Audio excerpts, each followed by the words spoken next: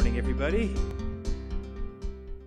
It's dawned on me, more so this past week than other weeks, that you don't see people smiling anymore because they're all behind masks. So I assume you're all smiling. I assume you're all happy to be here. I'm trying to see it in your eyes. Some people can smile with their eyes, you know. I don't think I don't do that, but made things easier. Glad you're here. Let's open our service in prayer. Father, I thank you for every person who's here in this room. I thank you, Lord, that every Sunday you call us here and you have a purpose and a reason for each one of us being here. And you want to speak to our hearts, speak to our minds. You want to comfort us. You want to encourage us. You want to convict us and challenge us. And I pray, Lord, that whatever our place is this morning, I pray, Lord, that you would meet us where we are and that we would come away from this morning somehow closer to you, somehow different than the way we walked in. And so we just welcome you here this morning and ask for your touch upon this service and upon our lives. In Jesus' name, amen.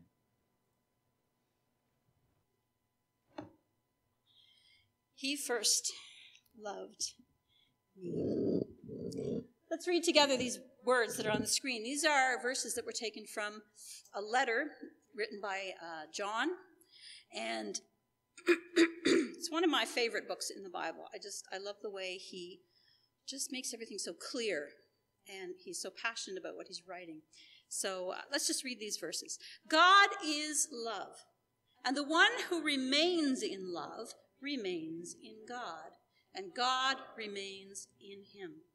We love because he first loved us. Those words, God is love, those have got to be like one of the most absolute favorite verses of people around the world. God is love. They've got to be like the most memorized, the most recognizable, the most recited words. God is love.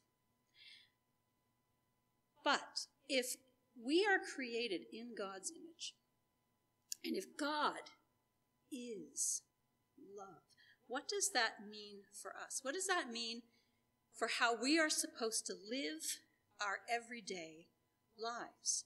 Does it just mean that we're supposed to receive his love and to say, oh, well, God loves me. No matter what I do, it's okay because God loves me and he thinks I'm wonderful? Or is there more to it than that? And you know, with the Bible, here's a clue. There's always more to it than you first think. So we're going to spend some time this morning reading through some words, reading through a congregational reading that helps us to walk through what that means. What does it mean to us that God is love and we are created in God's image? We have a new sign language word for this morning, just one word this morning. And that word is first. First is your thumb and a finger, and you go, first, first. So we say, God loves first. And you may remember a while ago we learned the word for why. Why? If you're asking a question, you ask why. And one of the interesting things about sign language is that the word for why is the same as the sign for because. It's the same sign. And the difference is your facial expression, your body expression. Why? Because. So it's the same word, just saying there's a reason, and this is what the reason is. So we are going to be signing why. God loves first. Let's speak the words together that will be on the screen. Next screen, please. Perfect. What am I made to do? I am made to love. I am not alone at the center of my universe. I am surrounded by people just like me who call themselves I. Human brothers and sisters created by God and who I am called to love. Why? Because God loves first. Why am I made to love? Love has a reason. Love has a meaning. Human beings are not just evolutionary happenstance. Every person is immeasurably precious. Every age, every social status, every race. To show love is to see their worth to God. Why? Because God loves first. How am I made to love? Well, what does God's love look like? Choosing a relationship with every person, seeking us out when we walk away, suffering alongside us, correcting us when we get things wrong, feeding the hungry, healing the sick, grace towards friends, kindness to strangers. Why? Because God loves first. Heavenly Father, this is our prayer this morning, that you would make us a people of love, a people who can be courageous enough to reach out to those we don't understand or know. Make us forgiving enough to receive back those who have hurt us and to begin again. We pray that you would make us strong enough to suffer alongside with those who suffer, and make us wise enough to correct each other when we go astray. God, you are love. You have made us to be like you. You have made us to love, to be your love in the world, to be your voice, your hands, your feet, and your life. God, teach us, shape us, make us more like you. In Jesus' name we pray. Amen.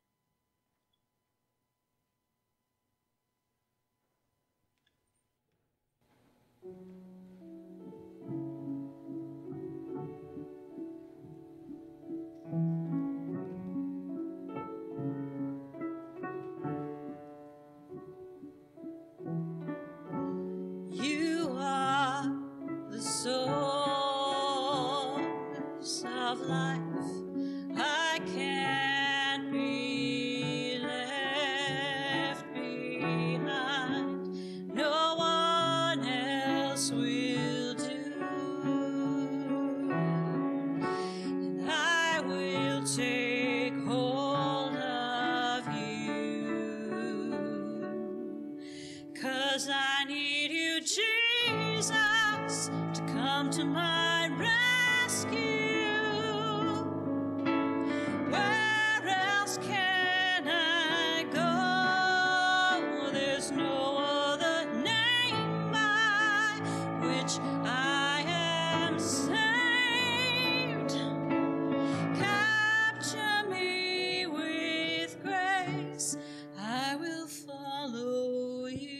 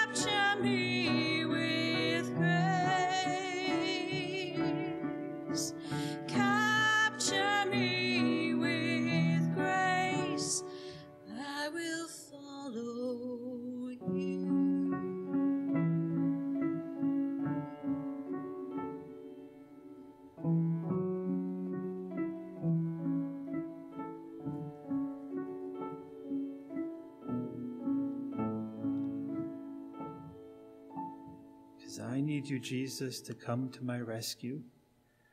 Where else can I go? Thank you, Lord, that we can come to you like this. We can pour out our heart like this and call out to you for help and call out to you for rescue in our time of need. And Lord, as we look at this idea, as we look at this subject in Scripture, Lord, I pray that you would help us to look at things maybe a little differently than we had before. Help us, Lord, to have that freedom to be able to pour out our hearts to you. Lord, please give me the strength to do this. Take this time, it's yours, Lord. Do whatever you'd like with it in Jesus' name. Amen. Amen.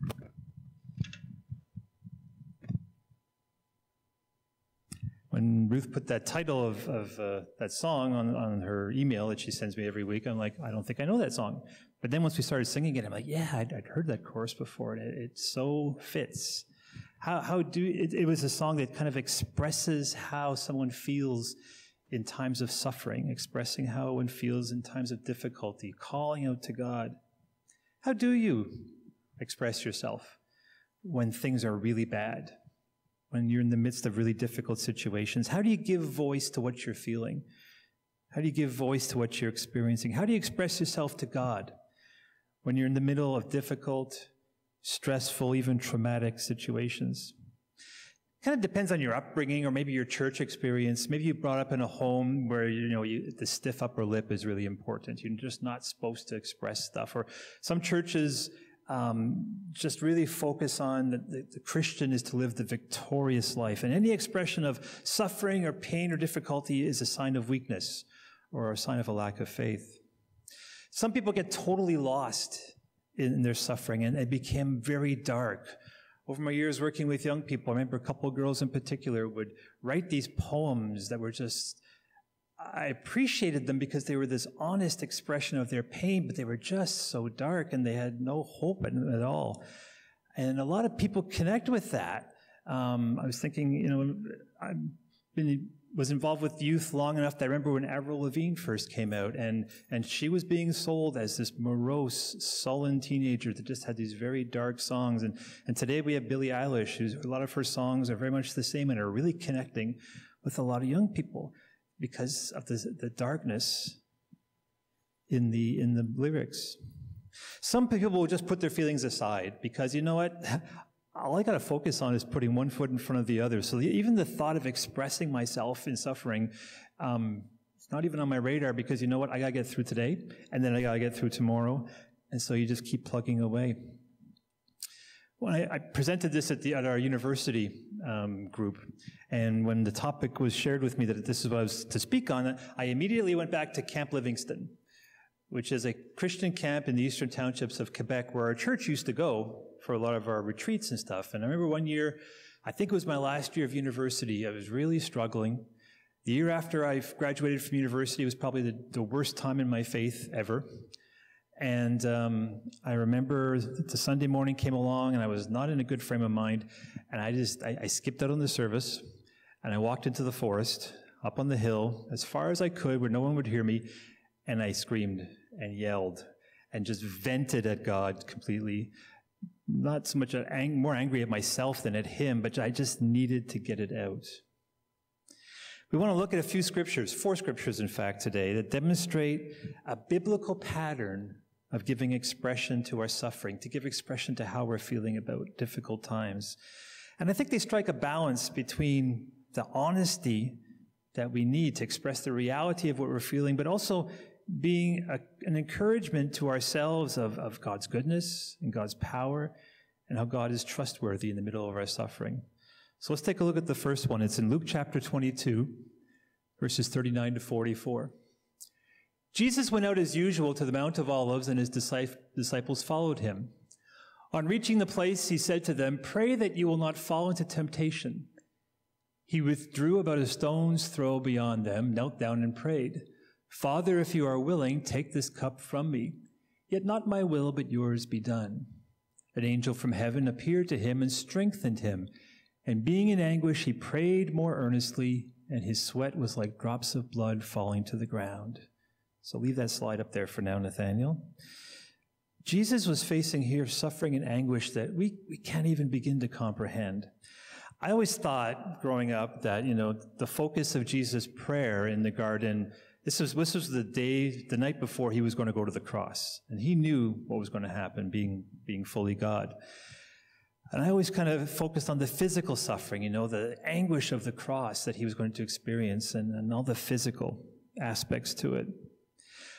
But what he was really feeling the most anguish about was the fact that he knew that in about 12 hours, he was going to become sin for us. Jesus, who knew no sin, was going to bear on his being, on his shoulders, on his personality, the sins of billions of people on this earth who lived before him and lived after him and who live after us. And just the anguish of thinking that was what he was going to experience brought him into such a place that he was sweating drops of blood. And he expresses himself to God the Father in two ways. The first thing he says is, "Father, if you are willing, take this cup from me." In other words, he's saying, "Lord, is there any other way we can do this?" It's okay to come before God in our suffering and say, "Lord, isn't there some other way?" It's always okay to ask God to take away the source of our suffering. It's always okay to ask for a miraculous healing because God still does miracles. It's always okay to pray for a complete change in our situation that's giving us such anguish and suffering. But it's never okay to demand it from God. If Jesus can pray, as he does pray the second part of his prayer, "Lord, if it's your will," then how much more are we called to be able to pray, "Lord, according to your will"? That's the second part of his prayer in the middle of suffering. "Not my will, Lord, but yours be done." There's this complete trust in God the Father that God is all-knowing, that God is all-powerful, and that he is good, and that he is kind, and that he knows what's best for our good and for his glory. The cry of our heart for difficult things in our life to change always needs to be accompanied by that trust, that knowing that God will do what's best. And even if that trust is small, and even if we need to repeat it over and over and over again until we actually believe it, it still needs to be a part of our expression in suffering to God. I may have told you this before, but when I was in Bible college, I came down with a virus that was followed by lingering symptoms that knocked me out for 6 months, and I had to miss work. I had to miss a semester of school, and I had to move back to my parents' house and have them look after me. And I remember one night just totally fed up and just thinking, "God, what are you doing here?" I mean, I called it was my silent scream prayer because I didn't want to wake up the household. So it was like, "God," screaming a whisper. And as I prayed, I began to morph into a different mindset. And I just remember saying this prayer over and over again. "God, I trust you, I trust you, I trust you, I trust you, I trust you." I think I was saying it over and over again to try and convince myself so that I would believe it. And I think by the end of the prayer, some faith had risen inside my heart that it's like, okay, I still want this changed, Lord, but I trust you. We can follow Jesus' example of expressing himself in suffering by laying our circumstances before God and asking him to change things, giving thanks to him if he does, and trusting him if he doesn't. Okay, the second scripture verse we're going to look at is Psalm 13. We actually did this last week as a Lectio Divina. We read it and prayed it together. "How long, O Lord, will you forget me forever? How long will you hide your face from me? How long must I wrestle with my thoughts and day after day have sorrow in my heart? How long will my enemy triumph over me? Look on me and answer, Lord my God. Give light to my eyes, or I will sleep in death. And my enemy will say, I have overcome him, and my foes will rejoice when I fall. But I trust in your unfailing love. My heart rejoices in your salvation. I will sing the Lord's praise, for he has been good to me." We'll leave that up there. There are a number of psalms that are called Psalms of Lament, and this is one of them. They're very honest. The psalmist expresses the despair of his condition. They're very honest, very straightforward, and they are an encouragement it is an encouragement to find these expressions in suffering in Scripture. The examples of how we as God's children can express ourselves, even honestly and in a very raw way in suffering. And this psalm is just classic. It's short, and it shows the three sections of a psalm of lament, which correspond to the three kind of ways that we journey through in expressing ourselves to God in the middle of difficult times. So the first two verses is the cry of the heart, laying out the situation honestly before God. How long? The psalmist feels forgotten. He feels that God's even purposely avoiding him. There's this internal conflict going on. He says, but his thoughts are just shooting off in all directions. There are these temptations to despair. There's this deep-seated sorrow in his heart and sadness. He doesn't feel victory in any way. He feels beaten, and he expresses all that in the first two verses. When these girls I was telling you about who wrote these very dark poems, there was one who was a Christian, and I used to tell her about the Psalms of Lament, and I used to say to her, okay, it's a really good, honest poem, but see if you could find what I called an uptick. Yes, this is honestly how I'm feeling, but at the end, can we turn it up towards God a bit? And all of the Psalms of Lament are like that. There's a turning in them. And so the next two verses are the beginning of the turn, beginning to ask God for answers. Please answer me, God. Even in the midst of sorrow and despair, the psalmist knows that it is God who will provide the answers. Even though there's a part of him that still feels like God's forgotten him, there's still a part of him that knows that God hasn't. And God is the one that he needs to turn to for help. There's this beginning of desperation. Lord, give light to my eyes, or I will sleep in death. And there's power in a prayer of desperation. Then the last two verses is the end of the uptick. It's not a full answer. It's not an answer to his dilemma, but it's a renewed trust in God. As I've been at university over this whole semester, we've been looking at the theme of suffering, and I brought a few of these messages here as well. And in some of the reading, I've come across something, a common thread is written through some of these books that I've read. And that is that in response to our suffering, God doesn't always provide answers, but he always provides himself. He doesn't always provide answers. We won't always know why. We won't always know what's going to happen. But he always provides himself to walk with us. And so the psalmist in the last two verses reminds himself, I know God, he can be trusted. Because of his unfailing love, I can trust that he will do what's best for me and for his glory. And in all that I face, I can be sure of the cross, be sure of where my help, where my salvation comes from. He has been good to me. And I can praise him that even in the middle of my circumstances, he has been good in the past. He's blessed me in the past, and he will bless me again in the future. So in these short 6 verses, we've gone from, how long, O Lord, to, I trust you. And that's often the journey that God wants to bring us on as we face difficult times. It gives us a picture of how we can express ourselves before God. So first, express your reality honestly. Like in the first 2 verses, express to God how you feel.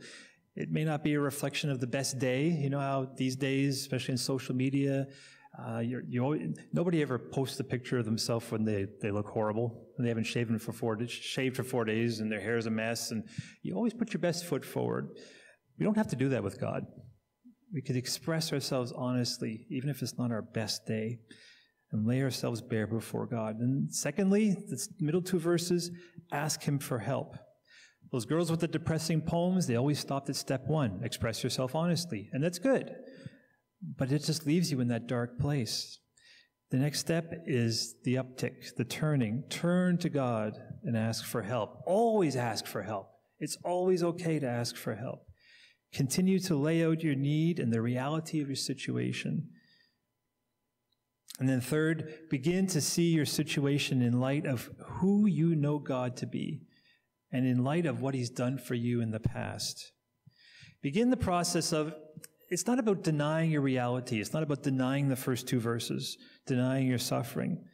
But it's about beginning to see God as someone and something bigger than your suffering, someone who loves you with an unfailing love, and someone that you can trust in to do what's best as you're going through these rough times.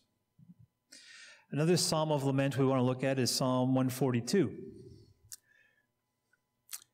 Now this one, the introduction is not on the top, but the introduction is really neat. It says, by David, when he was in a cave, a prayer. So this is not David in a palace, this is David in a cave. And he says, I cry aloud to the Lord, I lift up my voice to the Lord for mercy. I pour out before him my complaint, before him I tell my trouble. When my spirit grows faint within me, it is you who watch over my way. In the path where I walk, people have hidden a snare for me. Look and see, there is no one at my right hand. No one is concerned for me. I have no refuge. No one cares for my life. I cry to you, Lord. I say, you are my refuge, my portion in the land of the living. Listen to my cry, for I am in desperate need. Rescue me from those who pursue me, for they are too strong for me. Set me free from my prison, that I may praise your name. Then the righteous will gather about me because of your goodness to me.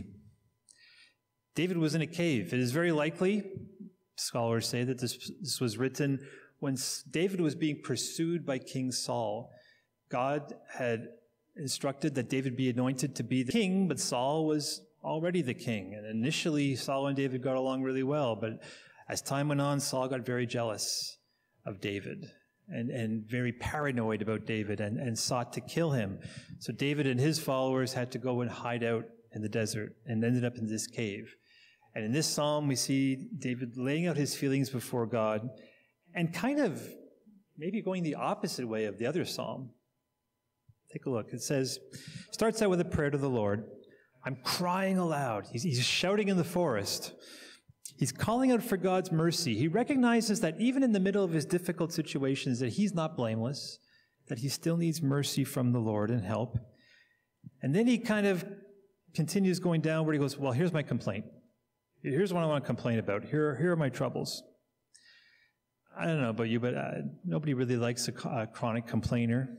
Nobody likes a whiner. No one likes being one of those people. But here David quickly moves into that mode. I got a complaint to make. I got a beef with you. And apparently we see God's patient. This psalm doesn't stop at verse 2 as if God has struck David dead. He was okay with it. He was patient. God knows we're human, and suffering can make us complainers, and he's okay with that. In verse 3 and 4, we can watch the downward spiral continue. He says, God, when I am weak, you are the one who watches over my way. That's good. You protect me, and you have your hand guiding my life. You care for me as I walk along my way. Good frame of mind, but then the troubles and the suffering crowd in. Because when I walk along the way, my enemies have laid all sorts of traps. People are always trying to trip me up. My way is not secure. There are so many hazards and so many troubles. And as I face these hazards and troubles, there's no one there to help me.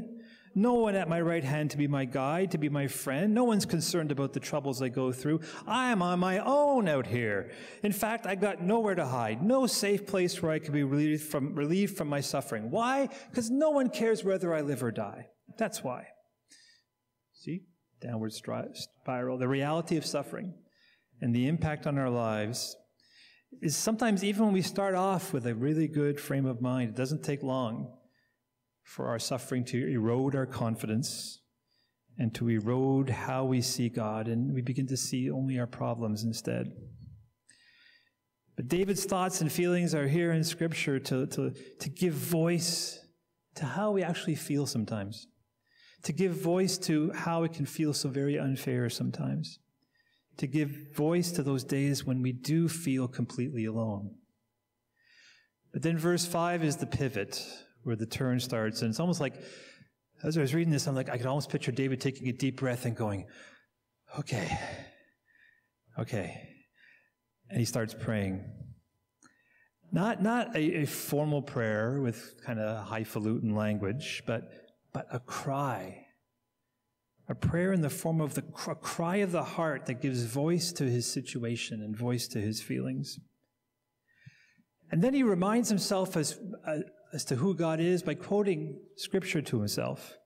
God is my refuge, my safety, my resource in the middle of suffering. I don't like pat answers. I don't mean for this to sound like a pat answer. But prayer and the Scriptures are key, important ingredients in surviving times of suffering and surviving times of despair. Prayers that honestly lay out your complaint and your situation. And Scriptures that affirm that you can be honest with God and that affirms who he is, so that you remind yourself and you don't lose sight of who he is in those difficult times when it is so easy to lose sight of who he is.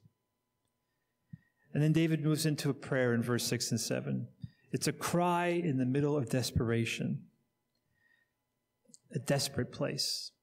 It's painful, it's not comfortable, but sometimes a place of desperation can often be a good place for the child of God to be. One of my favorite Christian singers as a young adult was Steve Camp, and he had a song called He's All You Need. And in the liner notes of those things called records, he wrote this quote. He said, "You'll never know Jesus is all you need until Jesus is all you've got." You'll never know Jesus is all you need until Jesus is all you've got. Sometimes God has to bring us and allow us to go to that desperate place in order to really show us his faithfulness and his unfailing love. And when everything else is stripped away and you realize that life is getting desperate and you don't know what to do or where to turn, it's then that we can pray that prayer of desperation and allow God not to give us necessarily the answer, but to give us himself. David goes on with the realization that in his own strength, he can't deal with the problems that pursue him. It's an important reality to give voice to, and that to turn to God, as we sang before, for rescue, for help. It's the realization that I am powerless, as if in a prison, he says. So we turn to God for freedom. We respond in praise. And then he talks about there's a testimony to others as to God's goodness at work in our lives. Sometimes one of the best ways to share the gospel, one of the best ways to give testimony to others about what God is doing in our lives is for others to watch how we walk through suffering and watch how God works in our lives in those desperate places. It can be such a testimony to those around us. And it gives meaning to our suffering. So God knows that in times of suffering, even when we try to get it right, we can quickly turn our eyes back to those circumstances. And the Scripture shows us that we can give a full vent to that, to cry out to the Lord, to give voice to how you're feeling, but also to give voice to the truths that you know about God, to remind yourself that in the middle of that desperation, to let God's Spirit and his Scriptures, his Word, give voice to what God can and will do in your life. I want to look at one more Scripture verse, and that's in Romans chapter 8. I think this one's on 2 slides, so we'll look at the first one, Romans chapter 8. I consider that our present sufferings are not worth comparing to the glory that will be revealed in us. For the creation waits in eager expectation for the children of God to be revealed. For the creation was subjected to frustration, not by its own choice, but by the will of the one who subjected it, in hope that the creation itself will be liberated from its bondage to decay and brought into the freedom and glory of the children of God. We know that the whole creation has been groaning, as in the pains of childbirth, right up to the present time. Not only so, but we ourselves who have the first fruits of the Spirit groan inwardly as we wait eagerly for our adoption to sonship, the redemption of our bodies. For in this hope we were saved. Next slide. But hope that is seen is no hope at all. Who hopes for what they already have? But if we hope for what we do not have, we wait for it patiently. In the same way, the Spirit helps us in our weakness. We do not know what we ought to pray for, but the Spirit himself intercedes for us through wordless groans. And he who searches our hearts knows the mind of the Spirit, because the Spirit intercedes for God's people in accordance with the will of God. This passage is in a whole context of suffering.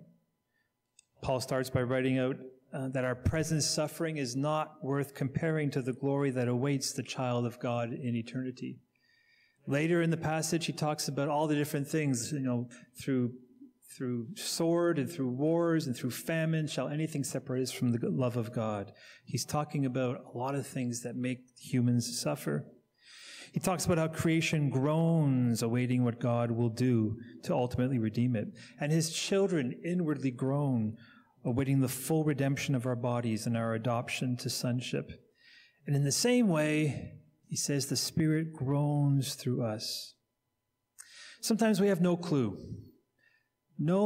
how to give expression to our suffering. The words just won't come. It's hard to explain. We have no idea to explain to someone else or even to ourselves what we're going through or how we're feeling.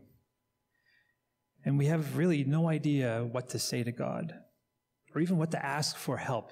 Sometimes you're so surrounded by troubles, you know you need help, but you don't know what to ask for. Don't know where to start. And when we come to the end of our rope and we don't know how to pray, verse 26 tells us that the Holy Spirit prays through us. The Spirit intercedes for us through wordless groans. You ever groan? Usually if you're in a pain that's sudden, you stick your hand on a hot stove or pick up a hot pot without oven mitts like I did last night, and it's like you don't groan, you go, ah! It's like an ow moment. It hits you suddenly and then it's gone. But chronic pain, that thing that just goes on and is always there, the kind of ache that suffering and anxiety and troubles can bring, that's not an ow kind of pain, that's a groan kind of pain. And the Spirit wants to groan through us, to intercede through us, to take on our chronic pain and give it expression. And when you come to the end of your rope and you don't know how to give expression to your suffering and pain, the promise is that the Spirit will step in and intercede through you. This could be literal groans, where you just don't know what to pray and you just feel all you can do is just make sounds. And that's the Holy Spirit wants to be able to pray through those. I did a paper on this verse in Bible college, and there are a number of scholars who think in the context of Paul's other teachings that this can also include praying in tongues, if that's something you've been gifted with. That when you have no idea how to pray, the Spirit just prays through you and you just sense this release that the Spirit has expressed how you feel. So however this works out in your life, you can know that when you just can't find a way to express yourself in suffering, the Holy Spirit wants to do it for you and give you this freedom, give you this release. And knowing that what you are expressing is in line, the Scripture says, in line with the will of God, because it's His Spirit that's doing the praying. Suffering can bring desperation. Desperation can bring us to the end of our rope. And in that place, the Scriptures give us the freedom to express ourselves before God. The freedom to ask Him to change our circumstances and to relieve our suffering. The freedom to express our feelings of frustration or loneliness or however we're feeling. The freedom to cry out to God, not a nice, polite prayer, but a cry of desperation. The freedom to remind ourselves of who God is, and that even in the middle of our tough times, He is good and He can be trusted. The freedom to hold on to and be reminded of the truths of Scriptures. In the book of John, one of the Holy Spirit's jobs is to remind us of the things we've been taught before. And that's a precious gift when we're in the middle of difficult times. And the freedom to know that when we come to the end of ourselves, when words just won't come, the Holy Spirit promises to step in and to intercede for us and to give expression to our suffering. Would you pray with me, please?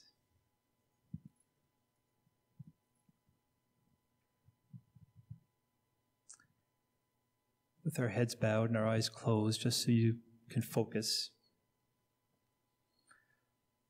I want to give you a chance to express yourself to God within your own heart, within your own mind. Maybe even holding back, thinking, oh, I could never tell God what I'm feeling or what I'm going through. He already knows, but He wants to hear it from us. It does us good to express it. Maybe you're feeling like, it's hard to see good in my situation. It's hard to see where God is. Maybe you just need to take a moment in silence and let the Holy Spirit remind you of how good God is and how good He's been in the past and how He wants to walk with you through what you're going through. Maybe you're doing pretty good, but you know some friends who aren't. And you just need to pray for them. Take this moment of silence just between you and God. Express how you feel. Express yourself in your suffering and let God respond. He may not give you an answer. He may not answer all your why questions, but He will give you Himself. Take this moment to make this message personal in your life.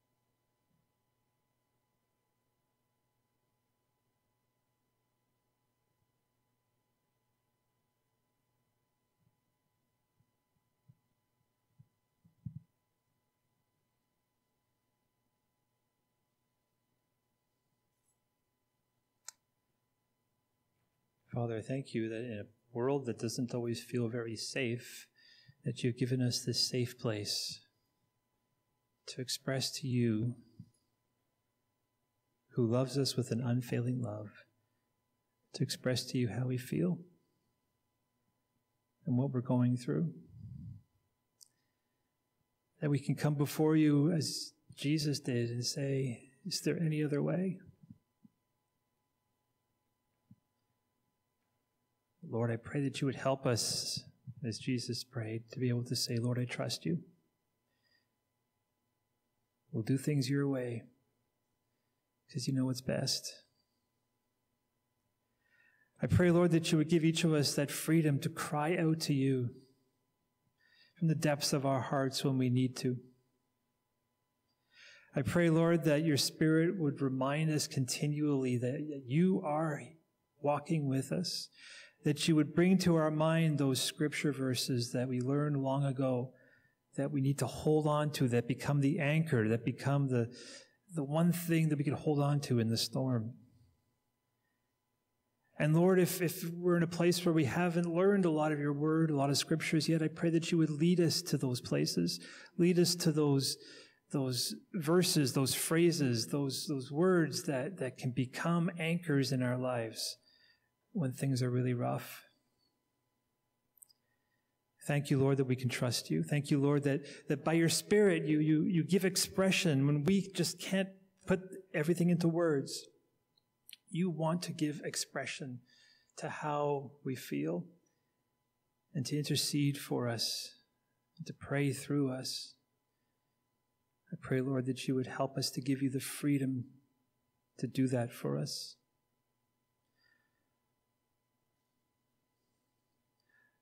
Lord, I thank you for giving us the strength to live with the why questions sometimes hanging out there. Help us, Lord, to be satisfied with you. I pray, Lord, that you would fill us with more of yourself and your love and your peace and your comfort and your strength, so that even though the why questions are still there, they don't weigh on us quite so heavy. Thank you for your goodness. Thank you that you walk with us through everything that we go through. And help us, Lord, to always make that uptick, always make that turn towards you, to cry out to you for help. We thank you that you're always there. In Jesus' name we pray. Amen.